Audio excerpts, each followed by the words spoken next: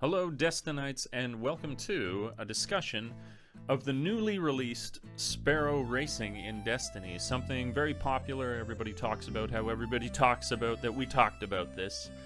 Everybody was really interested in having these races, and I'm going to break down kind of the essential guide of everything that you need to know about them, might want to know about them, as well as offer my own opinion on the structure of this in terms of microtransactions, in terms of the impact on them, having it for a limited period of time, all these different things I'm going to touch on in the course of this video. But first I wanted to get, because it is an essential guide, all the details and remove my opinion until the end. So let's just get into the details of it. So you've got two people that you're going to visit for this. First, I should say that the event is going to run from the 8th of December to the 29th, so it is currently active. It's started up now, and the form of the race is a 6-player free-for-all. So that, with that out of the way, let's talk. Let's get into the vendor details that we have. So we've got the two vendors that are involved with it. We've got Tess Everest as well as Amada Holiday, the shipwright. So if you played at all, the shipwright is the character that is just adjacent to the Vanguard vendor, which is just, you know, between Vanguard vendor and Future War Cult. That's where Amada is. So Amada, it's interesting. I think it's kind of cool. They didn't just open this up with that you would start racing immediately. There's a quest. So you get your license, you get your bounties, and you get your quest from Amada Shipwright. And you get a new Sparrow as a part of the quest. So that's really cool right there. And you get bounties from her as well. So something that you should know is you're accumulating, you accumulate just like you might in the Iron Banner reputation in this event. And higher rep, of course, means higher rewards or better drops that you're going to get from the event. And it's interesting, as much as I found, well, here, I can assume this, that your rep is probably going to be based on how you are going to finish in the race. I'll touch on race details a little bit later, tips and tricks for going around the track and stuff like that. But we're going nitty-gritty right now. Okay, so higher rep, higher, better drops that you're going to get. In addition to this, this is amazing. This amazes me that they're doing this when you consider how hard it is to find items of this quality in the game right now. Is you can get helmets and class items are going to come. And you can get items that are up to 320 light. So that is of the maximum light that's available in the game right now. So that's pretty exciting.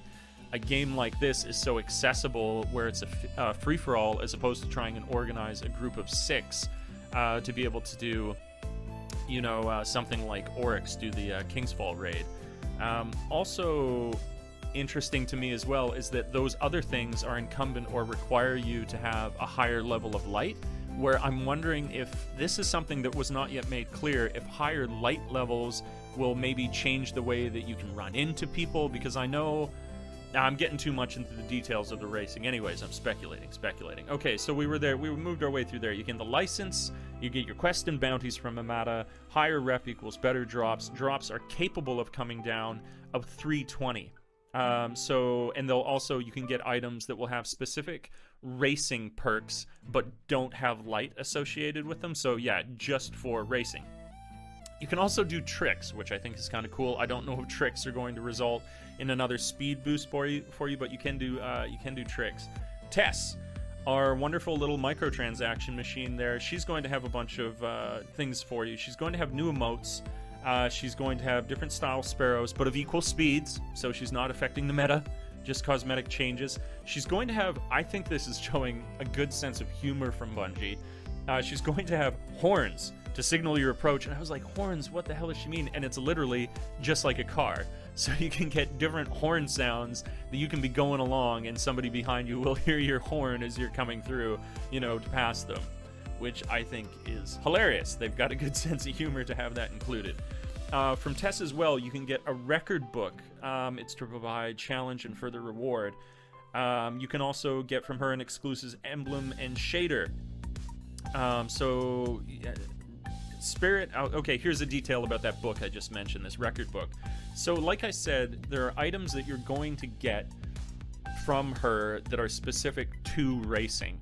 Now, if you were for the Festival of the Lost or whatever they had for the October thing, there is a means by which you went about getting those cool masks from Halloween that made them permanent.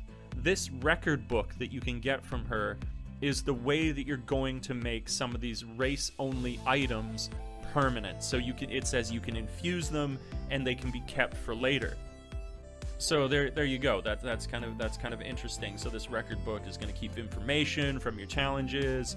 I'm not sure if from the record book that you'll receive additional rewards because you already have the bounties, but you know, we'll figure that out as we play more. I'll probably do a part 2 of this once we've been playing for a week or so, to talk about, you know, now that we've played, what else do we know about it. But this is just as much as I know on the day of release.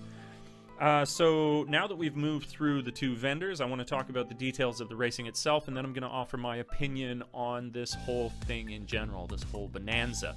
So what's the racing going to be like because you have equal speed Sparrows? How's that going to work? So what they're doing is they're adding in speed boosts in the form of gates.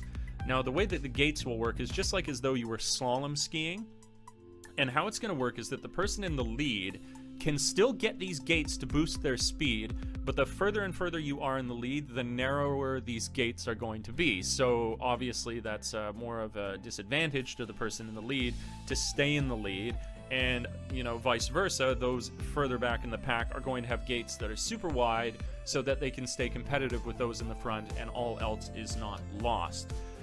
So that's one way that you're going to directly affect how it is that you're playing against each other, how you're competing when your Sparrow itself at its base speed is the same.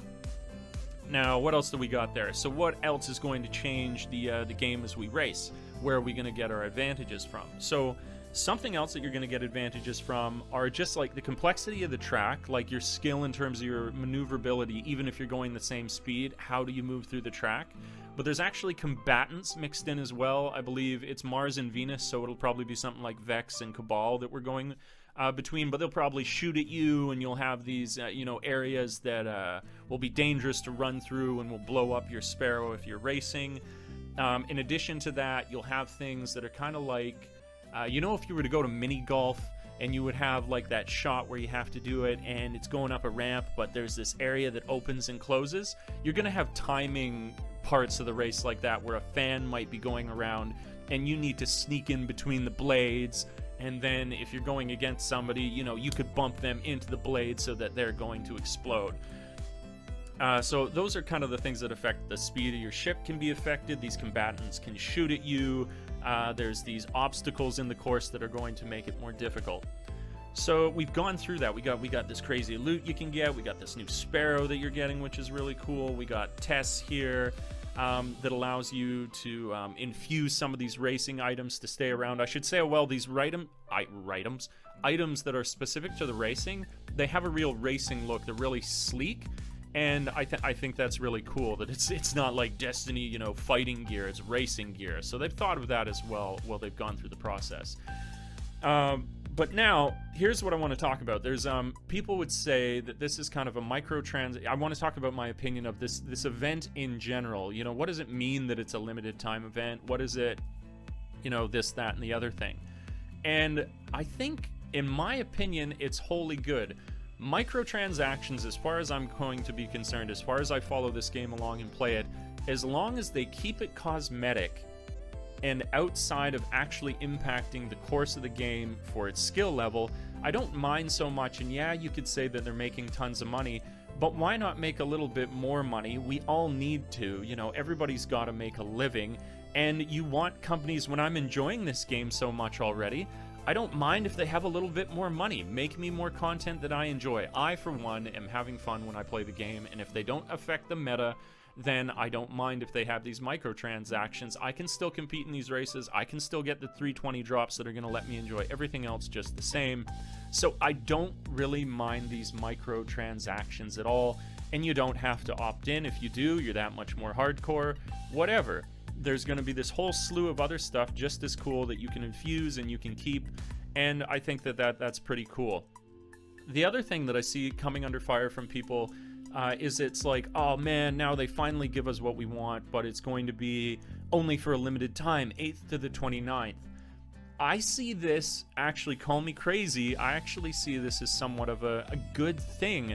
Just like the Iron Banner, just like having Trials of Osiris on the weekend, I like when they enter these things into the game and then remove them, because just like anything that we have for too long, we grow bored with it, and each time they remove it, they get a chance to like really reinvent it, really improve it, and bring it back to us fresh. It's just like each time I see the Iron Banner show up, I'm excited that there's all these new rank 5 items that I'm gonna get, and it's not just that that style of gameplay gets old. It's all these to keep a player interested when ultimately you just max out on whatever it is that they're going to offer you.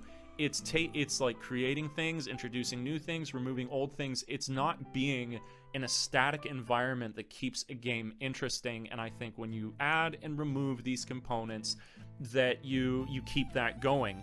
And as well, you know, notice as well that, yeah, the event's going away, but you're going to keep some of these infused items. I think it might be the case that we'll see this again, like we would see the Iron Banner again and again, and then those people who have infused those items, not necessarily the emotes or something that were actually bought, but infused items, will likely still be usable then in the next Sparrow Racing.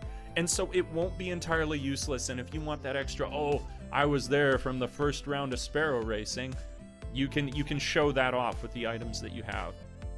So I think it's wholly a good thing. You know, when I didn't even know that this was coming out. I was surprised by this to hear it. You know, I only found out recently. Everybody was talking about it. I think it's wonderful, and I think the way that they've handled it is really, really cool. It's giving people a chance, for people who don't get into those bigger groups, a chance for really, really high-level light items, which keeps it really exciting. It's giving you a new, unique form of play, and it's something that we might see in the future as well. So I think it's going to be awesome. I'm really, really excited for it, and I hope to see you guys in the races. So please, if you enjoy this, do like, subscribe, follow, share, all that good stuff. If you want to follow me on Twitter, I'm always tweeting out the newest videos that I upload. If you want to follow my Twitch stream, it's available there as well on the channel. I have it up as a shortcut. Yeah, and thanks for checking the video out. I'm going to be doing a discussion of the Year 1 exotics that'll be returning soon, if not already. I'm not sure exactly when the December patch comes out. And then I'll be releasing another video in short order of the changes of class balance, which is really significant because I think we've all become sick of getting hammered in the face by the Titan. All right, thanks for checking the video out. This is the Great Owl signing off for now. Peace.